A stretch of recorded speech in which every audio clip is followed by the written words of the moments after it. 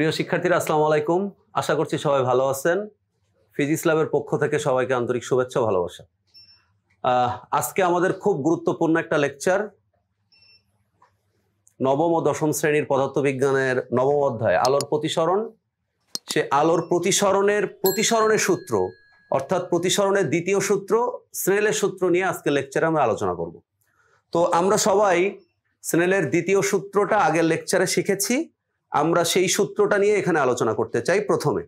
ঠিক আছে, আমাদের স্নেলের দ্বিতীয় সূত্রটা হচ্ছে যে একজোড়া নির্দিষ্ট মাধ্যম, তার কারণ আমরা জানি হচ্ছে প্রতিসরণের জন্য কমপক্ষে আমাকে কয়টা মাধ্যম নিতে হবে? দুটো স্বচ্ছ মাধ্যম নিতে হবে। তবে সেই দুটো স্বচ্ছ মাধ্যম কেমন হবে? অবশ্যই ভিন্ন স্বচ্ছ মাধ্যম হইতে হবে। তো একজোড়া নির্দিষ্ট স্বচ্ছ মাধ্যম, কারণ নির্দিষ্ট স্বচ্ছ মাধ্যমে আলোর বেগ কেমন হয়? নির্দিষ্ট হয়। আচ্ছা, এবং এই দুটো একজোড়া মানে স্বচ্ছ মাধ্যম নেওয়ার পর আমাদের একটা নির্দিষ্ট বর্ণের আলো নিতে হবে।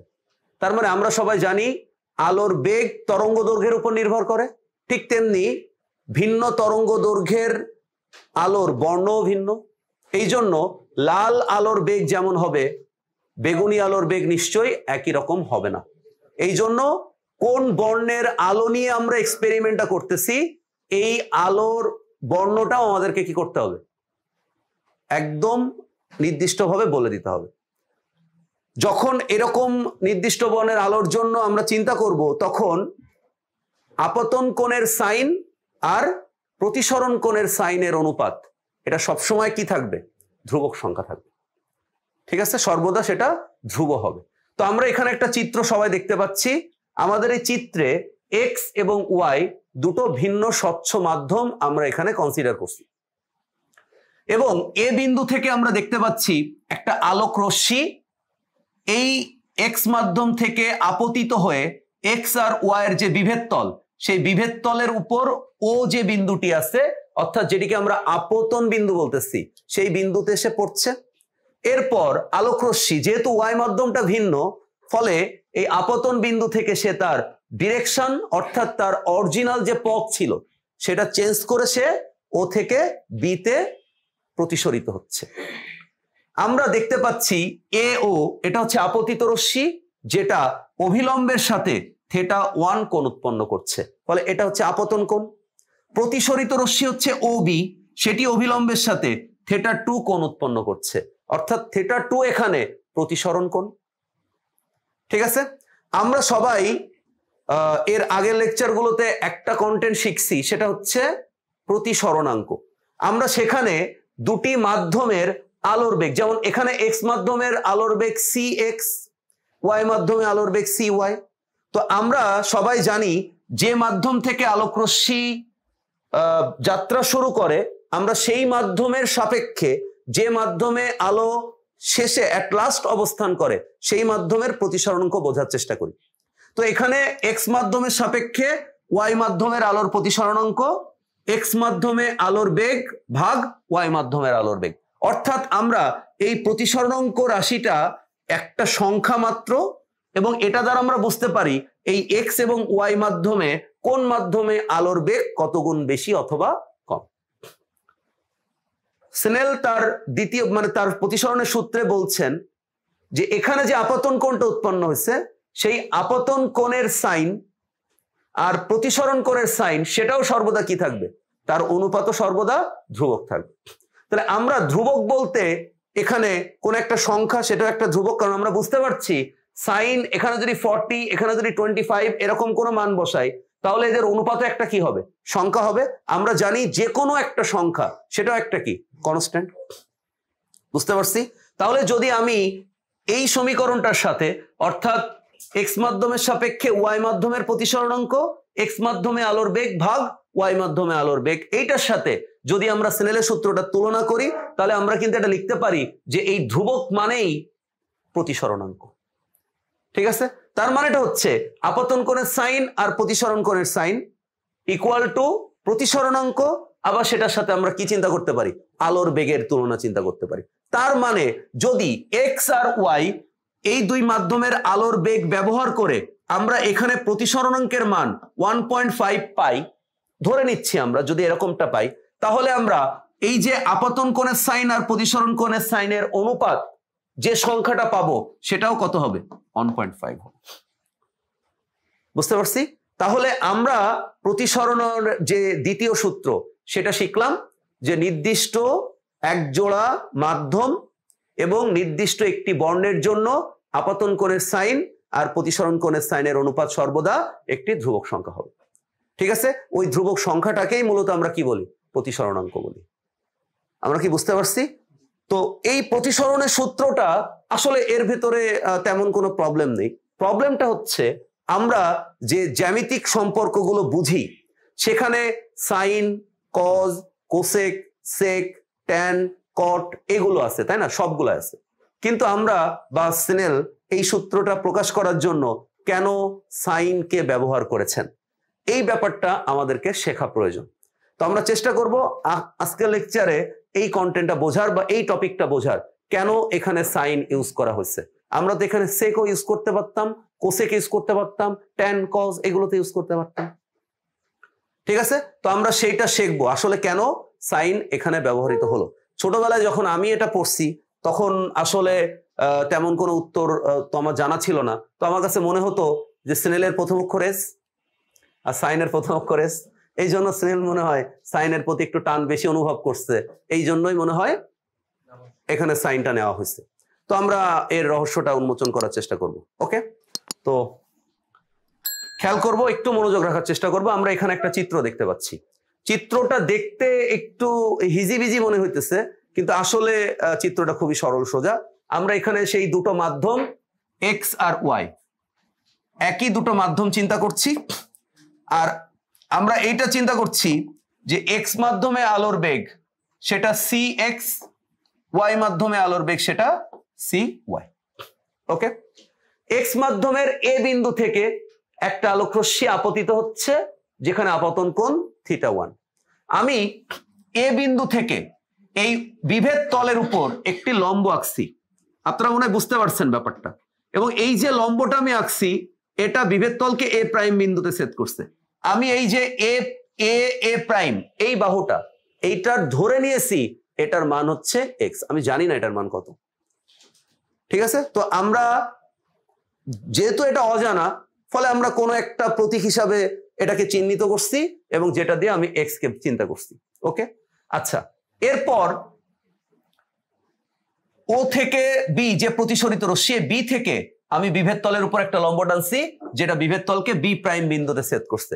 এই বি প্রাইম এইটাকে আমি ওয়াই হিসাবে ধরে নিয়েছি, জাস্ট ধরে নাও।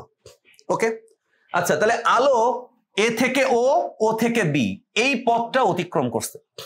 আচ্ছা, যদি এটা আমরা একদম সিম্পল ভাবতাম, যদি আমরা এটা একদম সরল রেখায় চিন্তা করতাম, একটা নির্দিষ্ট মাধ্যমে, মানে মনে করেন প্রতিসরণ না ভেবে শুধু একটা কোনো মাধ্যমের কথা যদি আমি চিন্তা করতাম, তাহলে আপনি খেয়াল করে দেখেন আলোক রশ্মিটা কিন্তু যদি সরল রেখা বরাবর যেত তাহলে এ থেকে কোন বিন্দুতে যেত? জি বিন্দুতে যেত। তা আমি ধরে নিচ্ছি সরল রেখা বরাবর একটা নির্দিষ্ট মাধ্যমের জন্য সে যদি এ থেকে জিতে যায় তাহলে তার দূরত্বটা হচ্ছে ডি। ওকে, আচ্ছা, আমি এখন এক্স মাধ্যমে আলোক রশ্মিটা সরাসরি কতটুক দূরত্ব গিয়েছে এইটুক শুধু এক্স মাধ্যমের জন্য, এইটুক আমি ধরে নিছি জেড। তাহলে ওয়াই মাধ্যমে অভিলম্ব থেকে আলো কতটুক গিয়েছে যদি এটা সরলরেখা বরাবর চিন্তা করি, তাহলে এটা কোনটা? পুরাটা যদি ডি হয় আর এ ও প্রাইম এইটা যদি জেড হয়, তাহলে ও বি প্রাইম এই বাহুটার দৈর্ঘ্য কত হবে? ডি মাইনাস জেড হবে। বুঝতে পারছি? তার মানে এক্স মাধ্যমে, শুধু এক্স মাধ্যমে যদি আমরা ভাবি, মানে আমরা একদম, আপনি চিন্তা করেন এখান থেকে আলো যাত্রাটা শুরু হয়েছে আর এখানে এসে যাত্রাটা তার শেষ হয়েছে। তাহলে যদি আমি এটা টোটালটা চিন্তা করি সরল রেখা বরাবর, মানে এই পথটুকুর সরল রেখা বরাবর যদি আমি চিন্তা করি, তাহলে এ জি হয়। তাহলে এ জিটা শুধু এক্স মাধ্যমে, আমি এ জি টোটাল বাহুটাকে ধরছি কত? ডি। তার মানে ওয়াই মাধ্যম এবং এক্স মাধ্যম দুই মাধ্যমের মোট সরল রৈখিক দূরত্বটা আমরা চিন্তা করছি, সেটা চিন্তা করছি ডি। কিন্তু সে তো ডিটা তো সে তার মধ্যে কিছুটা ছিল কি এক্স মাধ্যমে আর কিছুটা কোন মাধ্যমে? ওয়াই মাধ্যমে। তাহলে এক্স মাধ্যমেরটাকে আমরা কি ধরছি? জেড। তাহলে ওয়াই মাধ্যমেরটা কি হবে? টোটালটা থেকে জেডটা বিয়োগ হয়ে যতটুকু বাকি থাকবে। তাহলে ও B prime D minus Z, এটা বুঝছি কিনা সবাই? আর এ প্রাইম ও এটা আমরা ধরে নিয়েছিলাম জেড, বুঝছি? আচ্ছা, কিন্তু আসলে ও পথ অতিক্রম করছে কোনটা? এ থেকে ও, ও থেকে বি, তাই না? তাহলে আমরা এখন এই চিত্রে দুটো ত্রিভুজ চিন্তা করতে পারি। আপনারা একটু খেয়াল করবেন, এখানে ত্রিভুজ এ প্রাইম এ ও, এই ত্রিভুজটার আপনি খেয়াল করেন এ প্রাইম এ, এটাকে আমরা কি ধরছি? এক্স। এ প্রাইম ও, এটাকে আমরা কি ধরছি? জেড, বুঝছি? এখন খেয়াল করেন আমাদের এই বিবেচনাধীন ত্রিভুজটার এই কোণটা অর্থাৎ এ কোণটা, আমি যদি এ কোণটার কথা বলি তাহলে এটা দেখেন θ1। আমরা কেন এটা বুঝতে পারছি? কারণ এই কোণটা আর এই কোণটা একান্তর কোণ বলে সমান। বুঝছি না? বুঝি নাই? কিন্তু আমাদের উদ্দেশ্য তো আসলে এত কিছু চিন্তা করা না। আমাদের উদ্দেশ্য হচ্ছে আলোটা আসলে কত গিয়েছে এইটা বের করা, ঠিক কিনা? তাহলে আলোটা এখানে কতটুকু দূরত্ব গিয়েছে? আলো কি এ প্রাইম দূরত্ব গিয়েছে? না। আলো কি এ প্রাইম ও গিয়েছে? না। আলোটা গিয়েছে হচ্ছে এ থেকে ও। তাহলে এ থেকে ও এই বাহুটার মানই বের করার জন্য আসলে আমরা এতক্ষণ ধরে এতগুলোর মানে লম্ব টানা এবং বাহুগুলোর মান ধরে নিয়েছি। তাহলে আপনি এবার চিন্তা করেন পিথাগোরাস যদি আমি এই সূত্রে এই ত্রিভুজটার উপরে অ্যাপ্লাই করি তাহলে এখানে কি হবে? X square plus Z square. কারণ যদি আমার বিবেচনাধীন কোণ θ1 অর্থাৎ আপতন কোণ হয় তাহলে কোণের বিপরীত বাহু কি হবে? লম্ব। আর কোণের সংলগ্ন বাহু কি হবে? ভূমি। আর তার আরেকটা যে বাহুটা থাকবে সেটা অতিভুজ। তাহলে আলো তো সেই অতিভুজের পথেই গিয়েছে। তাহলে অতিভুজ মানে কি হবে? ভূমি স্কোয়ার প্লাস লম্ব স্কোয়ার তার রুট ওভার। বুঝছি না? বুঝি নাই? তাহলে এক্স মাধ্যমে আলোর অতিক্রান্ত দূরত্ব যদি আপনি চিন্তা করেন তাহলে সেটা হচ্ছে এ ও equal to x square plus Z square তার রুট ওভার। ব্যাপারটা সবাই ক্লিয়ার কিনা? আচ্ছা, যদি আমি এখন আরেকটা ত্রিভুজের কথা একটু চিন্তা করি তাহলে ত্রিভুজটা হচ্ছে বি প্রাইম বি ও। আপনি এই ত্রিভুজটার কথা একটু ভাবেন এবং এই ত্রিভুজটা হচ্ছে বি প্রাইম বি, এই বাহুটার মান আমি কত ধরছি? ওয়াই। আপনি চিন্তা করেন ও বি প্রাইম, এটার মান আমি কত পেয়েছি? টোটাল দৈর্ঘ্য থেকে জেডটা যদি আমি বিয়োগ করি তাহলে আমি সেটা পাবো। আলো কি আসলে বি প্রাইম বি পথে গিয়েছে? আলো কি আসলে ও থেকে বিতে গিয়েছে? না। আলোর পথ কোনটা? ও থেকে বি। তাহলে আমি যদি শুধু ও থেকে বি বের করতে চাই তাহলে ও থেকে বি এর মান কোনটা হবে বলেন? লম্ব স্কোয়ার বা ভূমি স্কোয়ার প্লাস লম্ব স্কোয়ার তার বর্গমূল। কারণ এই ত্রিভুজটার বিবেচনাধীন কোণ অর্থাৎ প্রতিসরণ কোণ θ2। কারণ দেখেন এই কোণ আর এই কোণ অনুরূপ, মানে একান্তর কোণ বলে কেমন? সমান। তার মানে সমান তারা, অর্থাৎ এই বিবেচনাধীন কোণের বিপরীত বাহু এটা কি? লম্ব। আর সংলগ্ন বাহু এটা ওয়াই, এটা কি? ভূমি। তাহলে লম্ব স্কোয়ার ভূমি স্কোয়ার তার রুট করলে আমি কার মান পাবো? ও থেকে বি এর মান পাবো। বুঝছি না? বুঝি নাই? তাহলে আমরা কিন্তু আলো যে পথে গিয়েছে এ থেকে যাত্রা স্টার্ট করছে, সে এ থেকে সে ওতে গিয়েছে, তাহলে এ ও এর দৈর্ঘ্যটা কত আমি সেটা বের করতে পারছি। এখন মনে করেন এই দৈর্ঘ্যের মানটা খুব সহজে পাওয়া যাবে যদি আমার কাছে এই এক্স আমি কোনোভাবে পাইতে পারি বা এ প্রাইম ও এই জেড এর মান যদি আমার জানা থাকে তাহলে এ থেকে ও এই পথটুকু কত তার মান আমি এই জ্যামিতিক ভাবে বের করতে পারবো, ঠিক কিনা? আচ্ছা, এবার আমাকে আপনার একটা কনসেপ্ট ক্লিয়ার করতে হবে বা আমাকে বলতে হবে আপনাদের, আলো যে নির্দিষ্ট মাধ্যমে নির্দিষ্ট বেগে চলে, আমরা এই যে কথাটা বলি এই কথাটার মানে কি বোঝায়? মানে সে মনে করেন আলো পানির ভেতর দিয়ে যাচ্ছে, তাহলে পানিতে আলোর বেগ কত? 2.25 × 10⁸। আচ্ছা, পানির ভেতরে যদি শুধু একই উপাদানের পানি থাকে তাহলে সেখানে কি আলোর বেগ চেঞ্জ হওয়ার কোনো সুযোগ আছে? নাকি সবসময় 2.25 × 10⁸ থাকবে? সবসময় একই থাকবে। আচ্ছা, বাতাসে আলোর বেগ 3 × 10⁸ মিটার/সেকেন্ড। তাহলে বাতাস তো যদি একই মাধ্যম থাকে, নির্দিষ্ট মাধ্যম থাকে, তাহলে বাতাসে কি কখনো আলোর বেগ চেঞ্জ হবে? না। বাতাসে সবসময় আলো কেমন বেগে চলবে? 3 × 10⁸ মিটার/সেকেন্ড। তার মানে নির্দিষ্ট মাধ্যমে আমরা মনে রাখবো আলো সবসময় কেমন ভাবে চলে? আলো সবসময় সমবেগে চলে। ওকে, তাহলে আপনারা যে গতি চ্যাপ্টার, যখন কোনো বস্তু সমবেগে চলে এই যখন সমীকরণ আপনারা পড়ছেন তখন, তাহলে সমবেগে যখন কেউ চলবে তখন তার সূত্র কি? এস ইকুয়াল টু ভিটি। বুঝছি? তাহলে আমি যদি এখন এই সমীকরণ থেকে টি এর মান বের করতে চাই তাহলে সেটা কি হবে? S by V. ঠিক না ভুল? আচ্ছা, যদি এখন আমি বলি যে সমবেগে অতিক্রম করুক আর যেভাবে অতিক্রম করুক, আলোর বেগকে আমরা কি দিয়ে লিখি? সি দিয়ে লিখি। তাহলে এখানে এই সূত্রটা কি হবে? T equal to S by C, যেহেতু আলোর বেগ দ্বারা আমরা লিখতেছি। ওকে, যেহেতু আমরা আলোর বেগ নিয়ে আলোচনা করতেছি তাই এখানে বেগকে, সাধারণ বেগকে আমরা এখানে আলোর বেগ দ্বারা লিখতেছি। ব্যাপারটা বুঝছি না বুঝি নাই? আচ্ছা, এবার আপনারা একদম সিম্পল চিন্তা করেন, একদম সাধারণভাবে চিন্তা করেন। সেটা হচ্ছে এক্স মাধ্যমে আলো কতটুক পথ গিয়েছে? আলোর অতিক্রান্ত দূরত্ব কত? এক্স মাধ্যমে, এক্স মাধ্যমে আলোর অতিক্রান্ত দূরত্ব হচ্ছে এ থেকে ও। আলো এ থেকে ও পথ গিয়েছে। আচ্ছা, এ থেকে ও এইটা ইকুয়াল টু কি হবে? সি ইন্টু কি হবে? T X. মানে আমি টি এক্স দ্বারা বোঝাচ্ছি এটা এক্স মাধ্যমে এ ও পথ অতিক্রম করার সময়। বুঝছি না বুঝি নাই? তার মানে এক্স মাধ্যমে আলো এ থেকে ও এই পথটা অতিক্রম করছে, যার জন্য তার টাইম লাগছে কত? T X. বুঝছি? তাহলে যদি আমি এখন টি এক্স এর মান বের করি তাহলে টি এক্স ইকুয়াল টু কি হবে? এ থেকে ও ভাগ এক্স মাধ্যমে আলোর বেগ। বুঝছি? কারণ যদি আমি টাইমটা বের করতে চাই ও থেকে এ থেকে ও এই পথ অতিক্রমের ক্ষেত্রে, যদি আমি টাইমটা বের করতে চাই তাহলে এই যে এ থেকে ও এই যে পথে সে গেল, এই পথকে যে বেগে সে গিয়েছে সেই বেগ দ্বারা ভাগ করতে হবে। তাহলে এখানে পথটা কত? এ থেকে ও, আর বেগটা কত? এক্স মাধ্যমে আলোর বেগ। তাহলে এবার আপনি নর্মালি একদম চিন্তা করেন যে এখানে এ ও এইটার মানে কি? এ ও এই রেজাল্ট আমরা জানি কিনা? এ ও মানে কিন্তু আমরা আগেই বের করে রাখছি। তাহলে আমি এখন এ ও এর পরিবর্তে এর মানটা বসাবো, অর্থাৎ x square plus Z square. ঠিক আছে?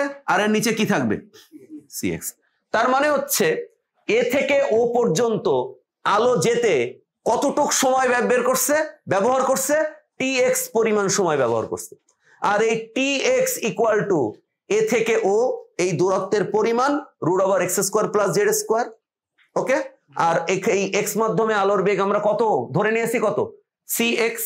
তাই ওটাকে সি এক্স দিয়ে আমাকে ভাগ করলে এই এ থেকে ও পর্যন্ত আলো আসার যে সময় সেটা আমরা কি করতে পারবো?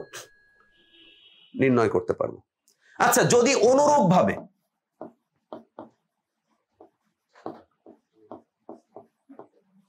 আমরা যদি ওয়াই মাধ্যমে চিন্তা করি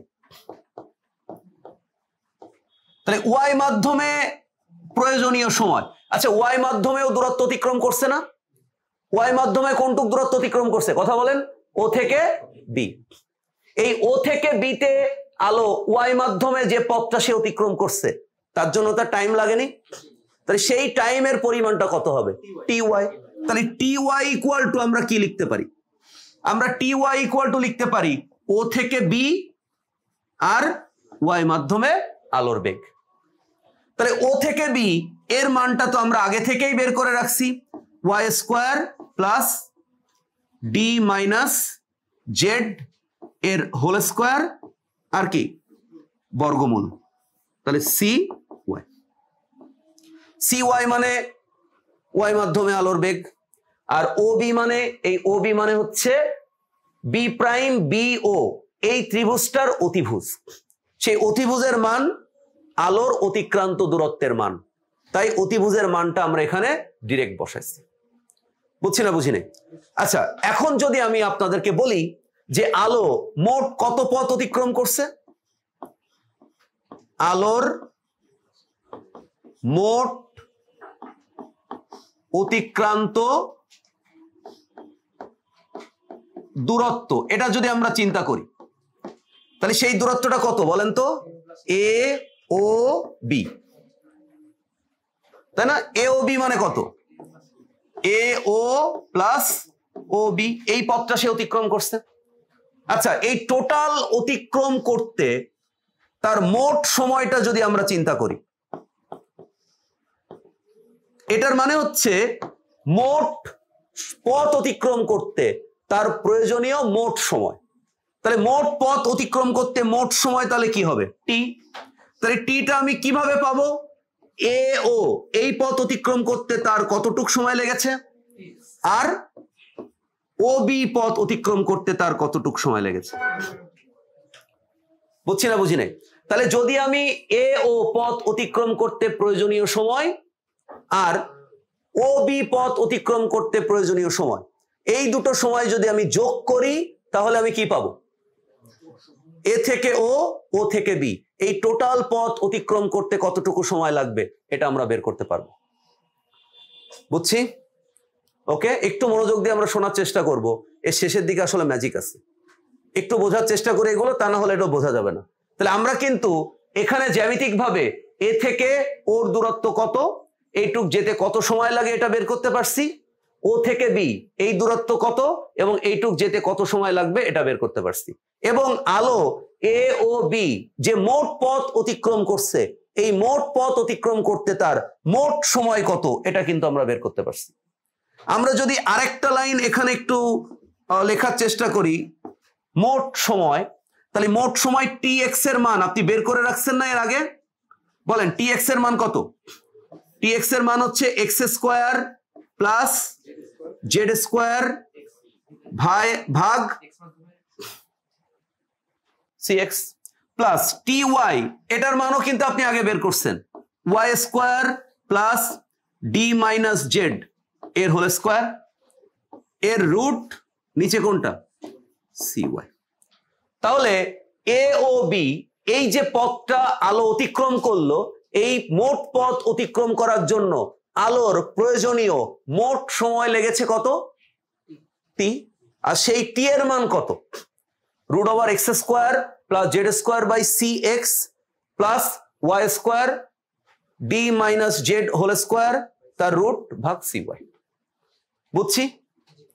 হ্যাঁ, তার মানে দেখেন আমার কাছে এখন স্পষ্ট দুটো জিনিস আছে, একটা হচ্ছে আলোর মোট পথ কত এবং আলোর ব্যবহৃত মোট সময় কত। বুঝছি? আচ্ছা, আমরা নেক্সট পেজে যাই। এখন আমাদের কাছে প্রয়োজনীয় সময়টা আছে। এখন আমাদের একজন বিজ্ঞানীর সাথে পরিচিত হইতে হবে যার নাম হচ্ছে বিজ্ঞানী ফার্মাট। ফার্মাটের সূত্র, এই সূত্র ব্যবহার করে আলোর প্রতিফলন এবং আলোর প্রতিসরণের ক্ষেত্রে আলোর অতিক্রান্ত দূরত্বের সময়, পথ এগুলো সম্পর্কে জানা যায়। তো ফার্মাটের যে মূল নীতি, যেটা আপনারা বই অথবা গুগলে পাবেন, আমি সেখান থেকে মানে মূল যেটুক আমাদের পড়ার জন্য লাগবে সেরকম কিছু বাংলা আমার মতো করে আমি ব্যবহার করছি। মানে সূত্রটার যে স্টেটমেন্টটা সেটা একদম হুবহু কিন্তু বোর্ডে যেটা লেখা আছে এরকমটা না, কিন্তু আমি আপনাদের বোঝানোর জন্য একটু মানে রিসাইজ করছি আমার নিজের ভাষায়, যেন এটা আপনারা একটু বুঝতে পারেন। তো আমরা এখানে বলতেছি বা ফার্মাট বলতেছে, তার কথাটার মূল বক্তব্যটা এরকম যে পথ যাই হোক না কেন, মানে আমরা যখন অন্যান্য বস্তুর ক্ষেত্রে পড়ছি তখন কিন্তু বস্তুর সবসময় আমরা দেখছি যে শর্টকাট রাস্তায় যেতে চায়, তার মানে সবসময় সে সরণ অতিক্রম করতে চায়, কারণ সরণটা হচ্ছে সবচেয়ে সহজ রাস্তা। আলো সবসময় সহজ রাস্তায় যেতে চায়, তবে তার জন্য সরণটাই সবসময় সহজ এরকমটা না। আমরা তো বুঝছেন, মানে সরল রেখায় গেলেই আলোর জন্য ওই রাস্তাটা সহজ হবে এরকম না। প্রতিসরণের ক্ষেত্রে আলো সরণ পথ অতিক্রম করে না। প্রতিসরণের ক্ষেত্রে আলোর মাথায় যে জিনিসটা কাজ করে সেটা হচ্ছে আমি যে কোনো পথ দিয়ে যাব, কিন্তু আমার সময়টা ব্যবহৃত হবে কেমন? কম, সর্বনিম্ন।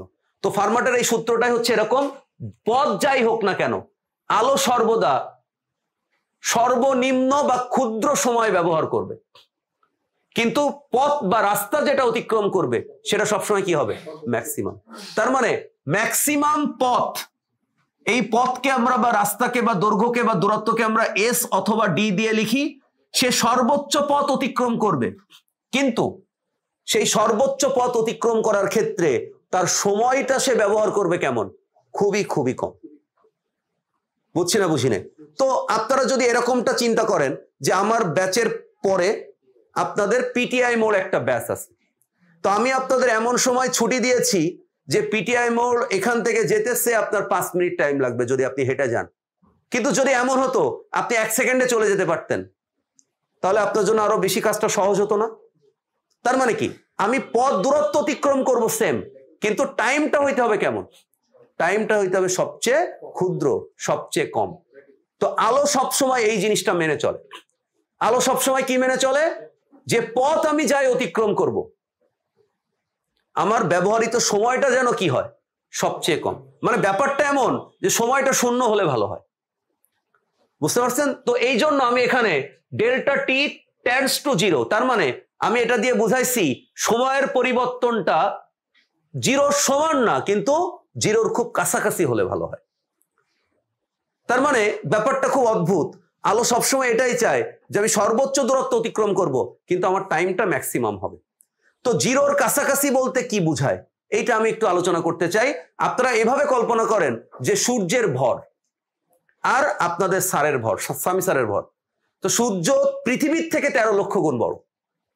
তাহলে সূর্যের ভরের তুলনায় আমার ভর এটা কেমন? অতি নগণ্য। কিন্তু আমার ভর কি শূন্য? তাহলে সূর্যের সাপেক্ষে আমার ভর কেমন? শূন্য। ব্যাপারটা এরকম, আমার কথা বুঝছেন? তার মানে আমরা যদি পৃথিবীকে মানে সূর্যকে প্রদক্ষিণ করি কোনো রকেটে বা কোনো কিছু সাহায্যে, মানে এই পৃথিবী বা অন্যান্য গ্রহের মতো, তাহলে আমাদের বানানো রকেট সূর্যকে একবার প্রদক্ষিণ করতে হয়তো 5-7 দিন টাইম নেবে, কিন্তু আলো দেখা যাচ্ছে 2-1 সেকেন্ডের মধ্যে ওটা ঘুরে আসবে। কারণ আপনারা জানেন আলো প্রতি সেকেন্ডে 3 লক্ষ কিলোমিটার দূরত্ব অতিক্রম করতে পারে। তার মানে আপনারা বুঝতে পারছেন 1 সেকেন্ড মানে আমাদের জন্য খুবই কম, কিন্তু আলো ওই 1 সেকেন্ডে অর্থাৎ খুব ক্ষুদ্র টাইমে অনেক পথ অতিক্রম করতে পারে। 3 লক্ষ কিলোমিটার মানে তো অনেক পথই। বুঝতে পারছেন? তো ফার্মাট এই জায়গাটা নোটিস করছে যে সে পথ অতিক্রম করবে সর্বোচ্চ, কিন্তু তার টাইমটা লাগবে কেমন? সর্বনিম্ন। তো এই সূত্রটার একটা ব্যবকলনীয় রূপ, হ্যাঁ, মানে আমাদের গণিতের একটা শাখা ক্যালকুলাস, সেই ক্যালকুলাস দুটো অংশে বিভক্ত, একটা হচ্ছে সমাকলন আর একটা হচ্ছে ব্যবকলন। ঠিক আছে? সমাকলন মানে ছোট ছোট জিনিসকে একটা বড় জিনিসে পরিণত করা, আর ব্যবকলন মানে একটা বড় জিনিসকে ক্ষুদ্র ক্ষুদ্র অংশে বিভক্ত করা। ঠিক আছে? তো সেই ব্যবকলনীয় রূপ আপনারা এটা 7ম অধ্যায় যখন আমি দোলনকালের সমীকরণ পড়াইছি তখন এটা আপনাদেরকে বোঝানোর চেষ্টা করছি। তো আমরা এখানে সেই ব্যবকলনীয় রূপটা D DZ T equal to 0। এখন আপনারা আমার কাছে জিজ্ঞাসা করতে পারেন, স্যার এই ডি ডিজেড এইটা মানে কি? এইটাকে বলে হচ্ছে অপারেটর।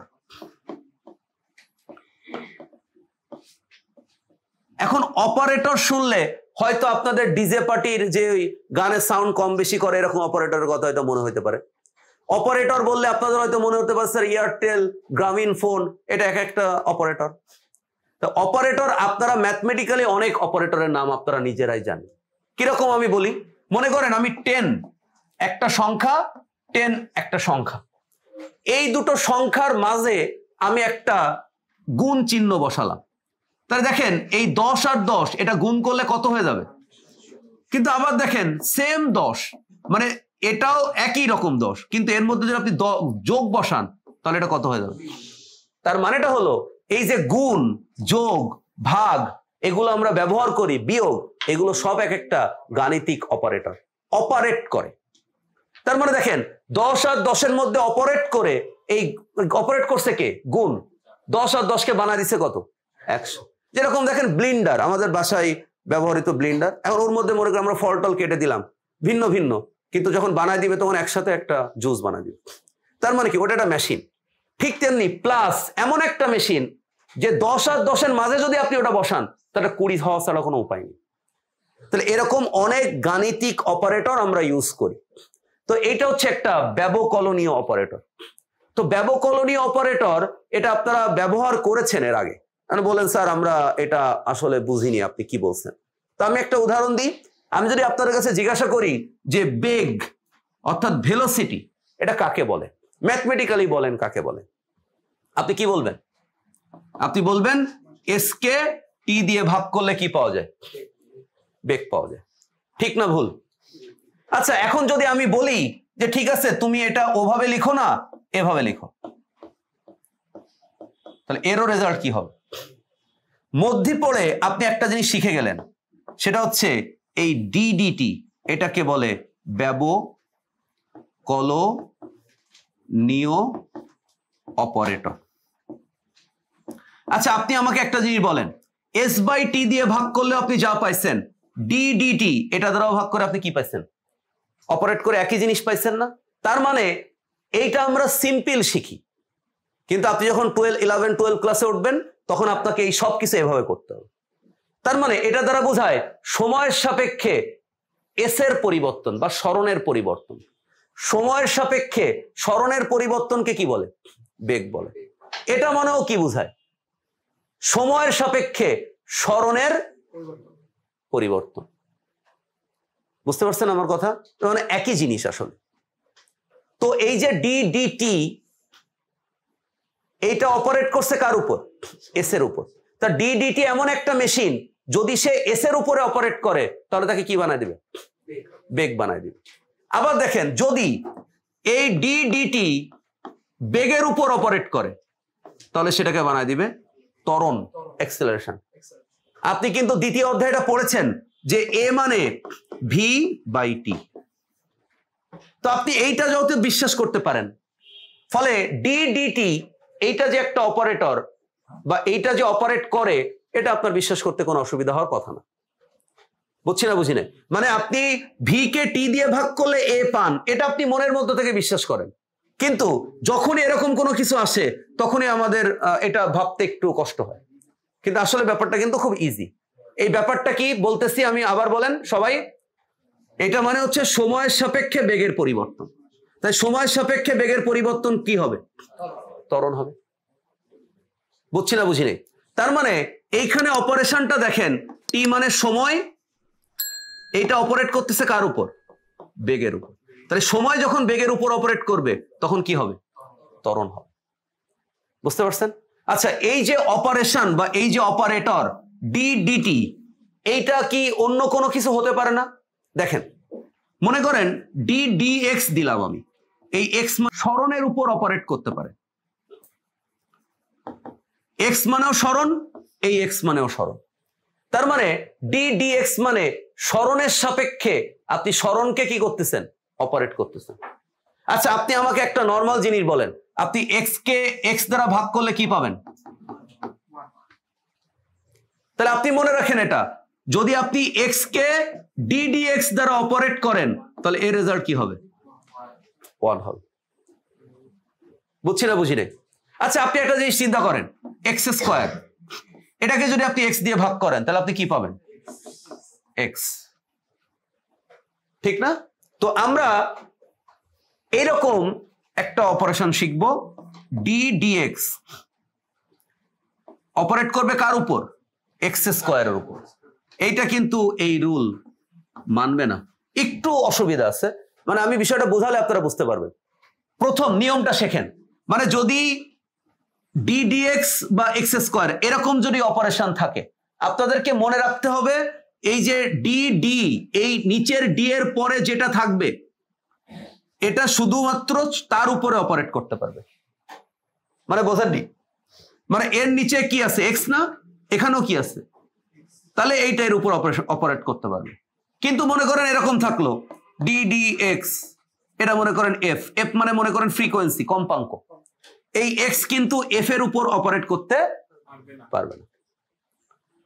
বুঝতে পারছেন? তার মানে সরণ সরণের উপর অপারেট করতে পারবে, সময় সরণের উপর অপারেট করতে পারবে।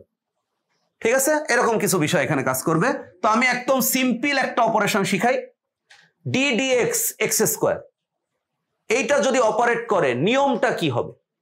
খেয়াল করেন, নিয়মটা সবার জন্য এক, আমি শেখাচ্ছি, খেয়াল করেন। স্কোয়ার না, স্কোয়ারটা সামনে চলে আসবে, স্কোয়ারটা কি হবে?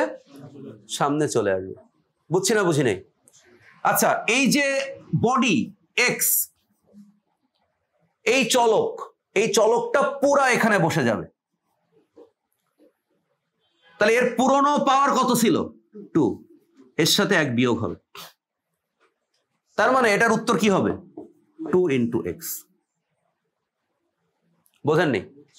আচ্ছা আমি আবার আরেকটা অপারেশন দেখাই। মনে করেন ডি ডিএক্স এক্স কিউব যদি হয়, আচ্ছা একটু বেশি করে দিই x7, নিয়মটা কি হবে? পাওয়ার সামনে আসবে, চলক যা থাকুক না কেন এখানে সেটা বসে যাবে পুরা, আর এই পাওয়ার 1 বিয়োগ হবে 7x টু দি পাওয়ার 6। বুঝছি না বুঝি নাই? আচ্ছা এবার খেয়াল করেন, আমার দিকে মনোযোগ দিয়ে তাকান। মনে করেন D dx D minus x এরকম আছে।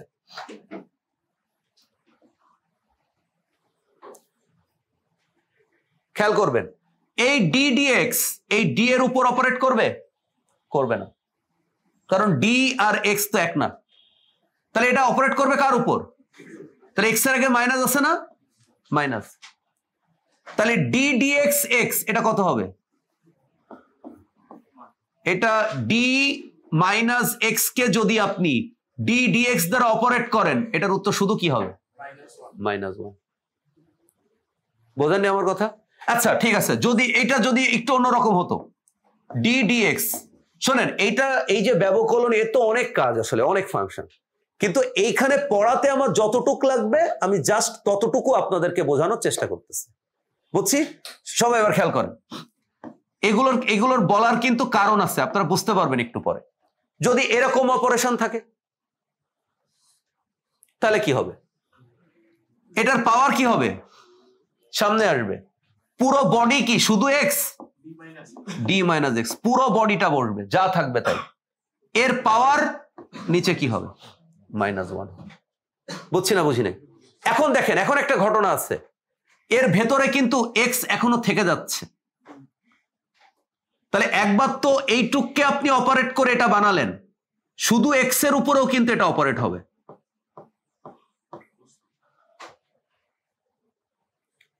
আচ্ছা না বুঝলে আমি আবার বলতেছি, সবাই খেয়াল করেন। প্রথমে অপারেশন হবে হচ্ছে এই স্কোয়ার সহ, তাহলে 2 সামনে আসবে, ডি মাইনাস এক্স এর পাওয়ার কি হবে? তাহলে এই বডির মধ্যে আবার এক্স আছে কিনা? তাহলে এই এক্স কে আবার কি করতে হবে? আবার অপারেট করতে হবে। আচ্ছা আমি এটা সেম আরেকটা দেখাই, D dx D minus x square, এইটার স্কোয়ার। খেয়াল করেন 2 সামনে আসবে, ডি মাইনাস এক্স স্কোয়ার, পুরো বডিটা এখানে বসবে প্রথমবার, 2 - 1। এবার খেয়াল করেন এটা -2 ইন্টু এক্স। বোঝেননি আমার কথা? বোঝেননি আমার কথা? তার মানে আলাদাভাবে আপনার আবার কি করতে হবে? এক্স স্কোয়ারকে ডিডিএক্স করতে হবে। তাহলে এর পাওয়ার 2 সামনে আসবে, এক্স বডিটা থাকবে 2 - 1, তার মানে এটা শুধু কি হবে? 2 ইন্টু এক্স হবে। আমি মনে হয় বুঝাতে পারিনি ব্যাপারটা। সবাইকে এটা ক্লিয়ার? দেখেন আমার একটা সিম্পল বক্তব্য আছে, সেটা হলো যে আমরা অনেক কিছুই বুঝতে পারি। একটা 3 ঘন্টা সিনেমা পুরো সাউন্ড, পুরো সংলাপ সব মুখস্থ করতে পারি, কিন্তু যখনই আপনাদের ভেতরে কোনো পড়ানোর কোনো কিছু ঢুকানো হয়, সায়েন্সের কোনো কিছু ঢুকানো হয়, তখন সেটা আর ঢোকে না। আমি যদি শুধু এটা বলে দিতাম যে সাইন থেটা 1 আর সাইন থেটা 2 হয়, সেনে লিখছে এটাই সূত্র, তাহলে আমি হইতাম সেরা টিচার। কিন্তু যখনই আমি সাইন কেন হয় এটা বলবো, তখন এটা আপনি আর নিতে পারবেন না। এইটা হচ্ছে আমাদের স্টুডেন্টদের স্ট্যান্ডার্ড, এইটা হচ্ছে সমস্যা। তাই একটু মনোযোগ দিয়ে দেখেন। মনে করেন এগুলো তো আমার কিছুই মনে রাখার দরকার নেই, মুখস্থ করার দরকার নেই। আমি যদি এটা একটু শিখতে পারি, তাই এটার জন্য আমার জন্য আনন্দ, আই থিঙ্ক। তো সেই আনন্দটা নেওয়ার চেষ্টা করেন। একদম সিম্পল বিষয়। আমি আরেকটা সিম্পল দেই, অপারেশন দেখাই। আমি এইটাকে অপারেট করব, একদম সিম্পল। দেখেন এর মধ্যে অনেক সুন্দর গণিত আছে, খেয়াল করেন। ডি ডিএক্স রুট না, তো রুটকে পাওয়ার হাফ বানানো লেখা যায়। খেয়াল করবেন, এটা ভালো করে খেয়াল করবেন। এখন এইটাকে আমার অপারেট করতে হবে। সিস্টেম কি? হাফ সামনে আসবে, এক্স পাওয়ার যা থাকবে তার থেকে 1 বিয়োগ, তাহলে half x to the power minus half. তাহলে যখন কোনো কিছুর পাওয়ার মাইনাস হয় তাহলে এটা কোথায় চলে যায়?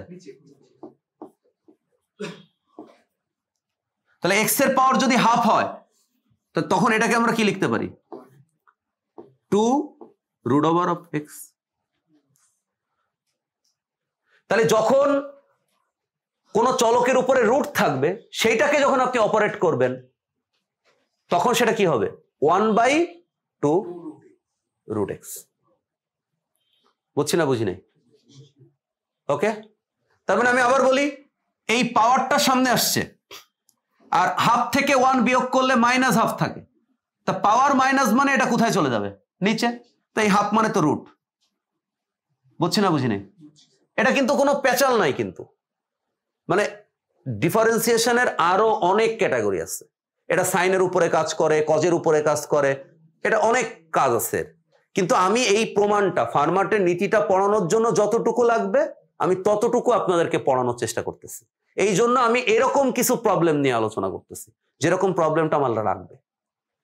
তো এবার দেখেন, আমি যদি এখন আপনাদের সামনে এইটা উপস্থাপন করি, D dx D square plus x square, এটার রুট যদি এরকম একটা অপারেশন হয়, তাহলে এটা কিভাবে অপারেট করবেন? তাহলে আপনাকে কি করে নিতে হবে বলেন? D dx D square plus x square এর পাওয়ার হাফ। খেয়াল করি সবাই, রুট হাফটা সামনে আসবে, আসবে না আসবে না? হাফটা সামনে আসবে, আসলো। পুরো বডিটা কি হবে?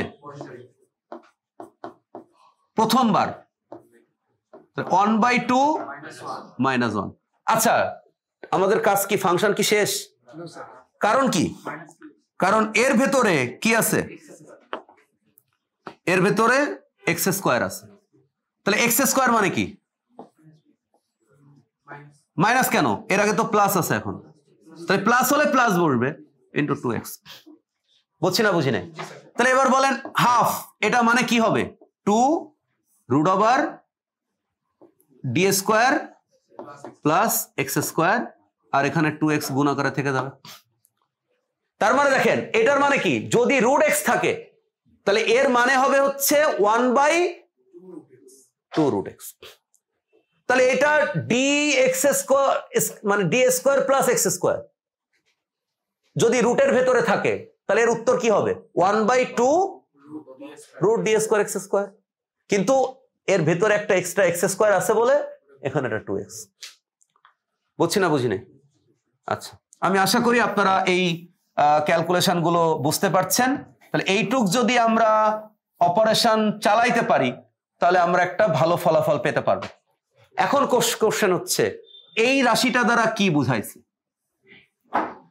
তাহলে আপনারা বুঝতে পারছেন এই রাশিটা দ্বারা বোঝাইছে এই জেড এর সাপেক্ষে এই টি এর পরিবর্তন। এখানে জেড মানে অতিক্রান্ত দূরত্ব। আর আপনি বলবেন স্যার জেড অতিক্রান্ত দূরত্ব, এটা আপনি পাইছেন কই? খেয়াল করেন, আলোক রশ্মি সরাসরি এখান থেকে এখানে যাচ্ছে না? তাহলে এখানকার এই রাশিগুলো আপনি কি ধরছেন? এই দুটোর ভেতরে জেড আছে না? তার মানে এক পাশে সে জেড গেছে, এক পাশে সে ডি মাইনাস জেড গেছে। ব্যাপারটা এরকম না? তাহলে এখানে জেডই হচ্ছে আলোর সরণ বোঝাচ্ছে, তার মানে আলোর অতিক্রান্ত পথ বোঝাচ্ছে। তাহলে আলো পথ অতিক্রম করবে, কিন্তু তার টাইমটা কেমন হবে? সর্বনিম্ন হবে। তাহলে সর্বনিম্ন মানে অ্যাট লাস্ট কত হইতে পারে? এটা একটু বলতে পারবেন আমার? সবচেয়ে ভালো 0। তার মানে এটা মানে হচ্ছে অবস্থানের পরিবর্তন হচ্ছে, কিন্তু অবস্থানের পরিবর্তনের সাপেক্ষে সময়টা কত? 0। এটা মানে তাই বোঝাচ্ছে অবস্থানের পরিবর্তনের সাপেক্ষে সময়টা কত? 0। এইটা বোঝাচ্ছে। বুঝি নাই? তার মানে যখন আপনি এস কে টি দ্বারা ভাগ করতেছেন ভি পাচ্ছেন, এটা মানে হচ্ছে সময়ের সাপেক্ষে সরণের হার বা পরিবর্তন। তাহলে এইটা মানে কি বোঝাচ্ছে? সরণের সাপেক্ষে সময় কত? 0। কারণ ফার্মাট নিজেই কি বলতেছে? ফার্মাট নিজেই কি বলতেছে? ক্ষুদ্রতম সময় শূন্যের কাছাকাছি, কিন্তু পথটা অতিক্রম করবে কেমন? সর্বোচ্চ। তার মানে পথ অতিক্রম করবে, কিন্তু পথ অতিক্রমণের সাপেক্ষে টাইমটা কেমন হবে? 0। বা সর্বনিম্ন। বুঝছি না বুঝি নাই? পথ অতিক্রম করবে কিন্তু সময় না লাগলেই ভালো। মনে করেন আমরা এরকম চিন্তা করি ঈদের সময় শপিং করবো ইচ্ছা মতো, যেন টাকা না নাই। তো আলোর ধান্দা এত খারাপ না। আলোর ধান্দা হচ্ছে আমি দূরত্ব অতিক্রম করবো কিন্তু আমার টাইম যেন খরচ না হয়। বুঝতে পারছেন কিনা ব্যাপারটা? ক্লিয়ার? আচ্ছা, তাহলে এবার আপনি চিন্তা করেন ডি ডি জেড, এই টি মানে আপনি বের করছেন একটু আগে, টি মানে একটু আগে বের করছেন x square plus Z square C x plus Y square D minus Z C Y equal to 0। সঠিক না? আমি এখানে জাস্ট টি এর মানটা বসাইছি, আমি কিন্তু এখানে নতুন আর কিছু করিনি। আপনারা যদি কোনো কোশ্চেন থাকে এখন করতে পারেন। এটার মানে অতিক্রান্ত দূরত্বের সাথে অতিক্রান্ত দূরত্বের পরিবর্তন হবে কিন্তু তার সাথে সময়টা কত হবে? 0 হবে। তাই আমি ডি ডিজেড এইটা এখানে লিখছি, আর টাইমটা এর আগের পেজে আপনারা বের করে রাখছেন, আপনারা একটু দেখালে বুঝতে পারবেন। তাহলে মোট সময়টা কেমন হবে? 0 বা 0-র কাছাকাছি হবে। তাহলে মোট সময়ের পরিমাণটা আমি ওখানে এখন ইনপুট করছি। বুঝছি না বুঝি নাই? ওকে, আচ্ছা আমি আর এখানে কয়েকটা লাইন একটু অতিরিক্ত লিখবো। ডি ডিজেড, আমি এখানে সি, হ্যাঁ আলোর বেগ, আলোর বেগের সাথে কি জেড এর কোনো সম্পর্ক আছে? নাই। তাই আমি এই সি এক্স কে একটু বাইরে নিয়ে এসে লিখবো, আর এখানে এইভাবে লিখবো এক্স স্কোয়ার প্লাস কি Z square plus 1/cy 1/cy। তাহলে এখানে আমি কি লিখবো? Y square plus D minus Z এর হোল স্কোয়ার ইকুয়াল টু কি 0। বুঝছি না বুঝি নাই? আচ্ছা আপনি একটু কল্পনা করেন তো, ডি ডিজেড এটা থাকলো, 1/cx এটা থাকলো, বলেন তো এটাকে আমি এখন কি লিখতে পারি? এক্স স্কোয়ার জেড স্কোয়ার এর পাওয়ার কত? হাফ, প্লাস 1/cy এটা থাকলো, Y square D minus Z এর হোল স্কোয়ার এর পাওয়ার কত? হাফ, ইকুয়াল টু কত? 0। বুঝি নাই? মানে রুটকে জাস্ট হাফ লিখছি। আচ্ছা বলেন এগুলো আপনাদের কাছে পরিচিত মনে হচ্ছে না? একটু আগে আমি এগুলো করাইছি না আপনাদের? বুঝছি না? আচ্ছা আমি একবারে কিন্তু লিখবো এখানে ডি ডিজেড, ভালো করে বুঝেন 1/cx এটা কিন্তু থেকে যাবে, মানে এই ডি ডিজেড, আমি এই লাইনটা একটু অন্য কালার দিচ্ছি সবাই। এই ডি ডিজেড এখন কি করবে? এই টোটাল রাশিটার উপরে কি করবে? অপারেট করবে। খেয়াল করেন, তাহলে 1/cx এটা তো থেকে যাচ্ছে, এই পাওয়ারটা কোথায় আসবে? সামনে আসবে। পুরো বডিটা কি হবে? X square plus Z square, এটা বসে গেল। এই পাওয়ার হাফ এর সাথে 1 কি হবে? বিয়োগ হবে। আচ্ছা কাজ কি আমার শেষ হয়েছে? না, আমার এখনো এখানে কি আছে? জেড স্কোয়ার থেকে যাচ্ছে, তাহলে এখানে কি হবে? প্লাস 2z হবে। কেন? মানে ইন্টু 2z গুণ আকারে থাকবে। ওকে, বুঝতে পারছি, এটা বুঝিনি। আচ্ছা প্লাস 1/cy। আচ্ছা বলেন এর হাফ কোথায় আসবে? সামনে আসবে। পুরো বডিটা, টোটাল বডিটা থাকবে Y square plus D minus Z এর হোল স্কোয়ার, পুরো বডি হচ্ছে এটা। এর পাওয়ার বিয়োগ হবে। আমার কাজ কি শেষ? আমার কাজ এখন কি? জেড যেটুক আছে, তাহলে জেড যেটুক থাকবে কি হবে? 2 ডি মাইনাস জেড। মানে এবার তো স্কোয়ারের টুক আগে করতে হবে, এবার জেড থেকে যাচ্ছে, এবার এর সাথে -1 লিখতে হবে, এইটা ইকুয়াল টু 0। আমি আবার বলতেছি, খেয়াল করেন, খেয়াল করেন, আমি এই ডিফারেন্সিয়েশনটা আবার বোঝাচ্ছি। দেখেন ডি ডিজেড এখানে ছিল হচ্ছে √Y square plus D minus Z এর হোল স্কোয়ার। ব্যাপারটা এরকম ছিল কিনা? তাহলে এখন এইটা আমি ডি ডিজেড আমি Y square plus D minus Z এর হোল স্কোয়ার আমি এটাকে লিখতেছি কি হাফ।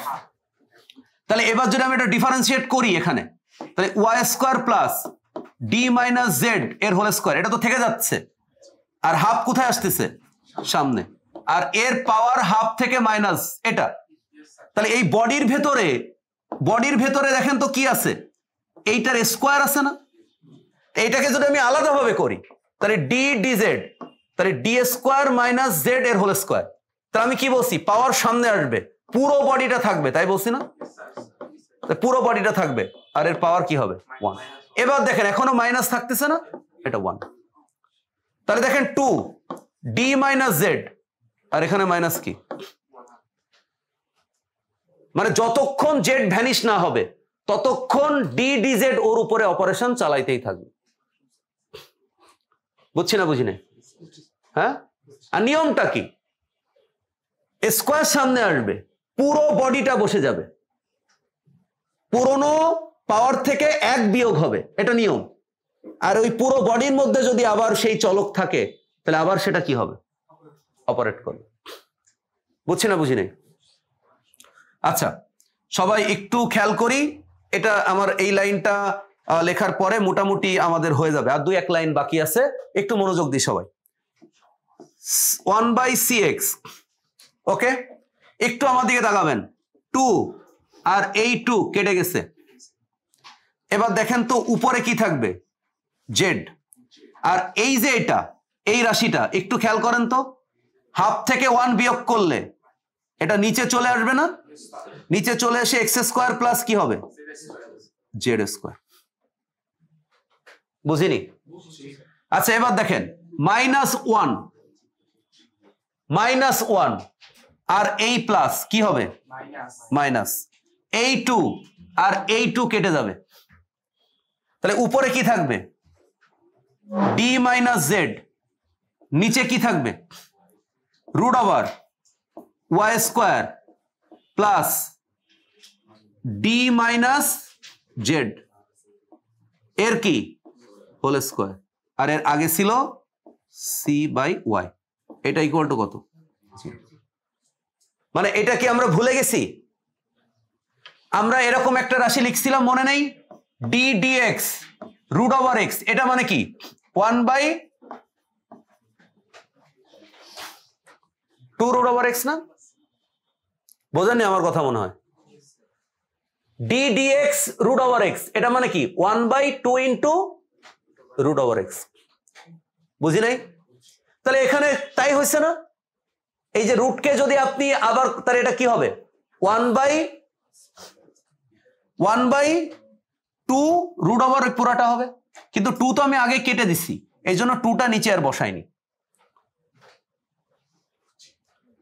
এবার খেয়াল করেন আমি যে লাইনটা এখানে আসছে ওই লাইনটা আবার এখানে লিখবো মানে ওই লাইনটা দ্বিতীয়বারের মতো এখানে লিখবো। আমরা উত্তর পাইছি 1/cx তার সাথে উপরে পাইছি জেড আর নিচে পাইছি root over x square plus Z square minus 1/cy উপরে পাইছি ডি মাইনাস জেড নিচে পাইছি Y square plus D minus Z এর হোল স্কোয়ার এটা ইকুয়াল টু কত। আচ্ছা এবার একটু খেয়াল করেন তো 1/cx এটাকে সাইন থেটা 1 লেখা যায় কিনা এটাকে সাইন থেটা 1 লেখা যায় কিনা কেন বলেন তো চিত্র খেয়াল করেন জেড কি ছিল লম্ব কোণের বিপরীত বাহু আর এও মানে x square plus Z square তার রুট তার মানে কি লম্ব বাই অতিভুজ লম্ব বাই অতিভুজ মানে কি আসে সাইন থেটা। তাহলে এখানে কি সেক কোসেক অন্য কিছু আসার সুযোগ আছে নাই এই জন্য এখানে সাইন আসে। আচ্ছা মাইনাস 1/cy এইটা এই যে এইটুকের মান আসে সাইন থেটা 2 ইকুয়াল টু 0। আপনারা যদি সেই চিত্রটা আবার আমি নিয়ে যাই আপনারা খেয়াল করেন এই ত্রিভুজটা খেয়াল করেন বি প্রাইম বি ও এর লম্ব কোনটা? D minus Z. কোণের বিপরীত বাহু লম্ব। আর অতিভুজ কোনটা? ও থেকে বি। তা ও থেকে বি এর মান আপনি পাইছেন না? তা লম্ব বাই অতিভুজ মানে কি? সাইন।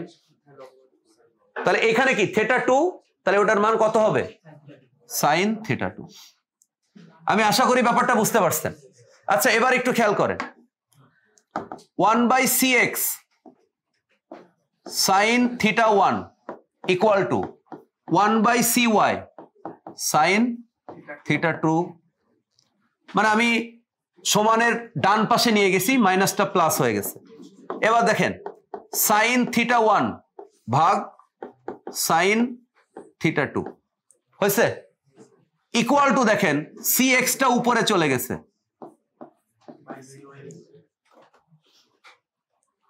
বুঝছি না? বুঝি নাই। আচ্ছা এই সমীকরণটা আমি একটু দেখে আসি অন্য কোনো জায়গায় আপনারা এই সমীকরণটা বলছিলেন কিনা যে এই সমীকরণটা হয়। একটু যদি আপনারা খেয়াল করেন এই সমীকরণটার দিকে খেয়াল করেন, sine theta 1 by sine theta 2 equal to cx by cy। তাহলে এই সমীকরণটায় আপনারা এখানে কি পাচ্ছেন? Sine theta 1 by sine theta 2 equal to cx by cy। আপনাদের মনে আছে, আপনারা আমাকে বলছিলেন এর আগে যে আপনারা এটা মনে আছে বা এটা আপনারা জানেন যে এইটা মানে n ধ্রুবক সংখ্যা, আর এটা x মাধ্যম থেকে কোন মাধ্যমে গেছে? y মাধ্যমে। তাহলে অতএব এই লাইন থেকে আমরা লিখতে পারি আপাতন কোণের সাইন থিটা 1 ইকুয়াল টু প্রতিসরণ কোণের সাইন থিটা 2, এটা ইকুয়াল টু কি? ধ্রুবক। এটাই স্নেলের সূত্র। তাহলে স্নেলের সূত্রে সাইন যেভাবে আসছে এটা আমরা এমনি এমনি ব্যবহার করা বা করি নাই বা করা হয় নাই। বুঝতে পারছি? তো আমি আশা করি আপনারা কেন স্নেলের সূত্রটা এমন, বিষয়টা একটু জটিল ছিল আসলে, কারণ আমরা ডি ডিএক্স এর ব্যবহার জানি না। তবুও যতটুকু এই ম্যাথমেটিক্যাল টার্মটা সলভ করার জন্য আমার লাগবে আমি সেখানে এইটুকু অ্যাপ্লাই করাটুকু আপনাদেরকে শেখাইছি। আসলে যদি আমরা কোনো কিছুর প্রয়োজন ভাবতাম, যদি আমাদের এগুলো কাজে লাগতো বা আমরা যদি সেই মানের স্টুডেন্ট হইতাম, তাহলে হয়তো এই জিনিসটা আমাদের কাছে কঠিন মনে হতো না। তো আশা করি আপনারা বিষয়টা বুঝছেন। আল্লাহ হাফেজ, সবাই ভালো থাকবেন।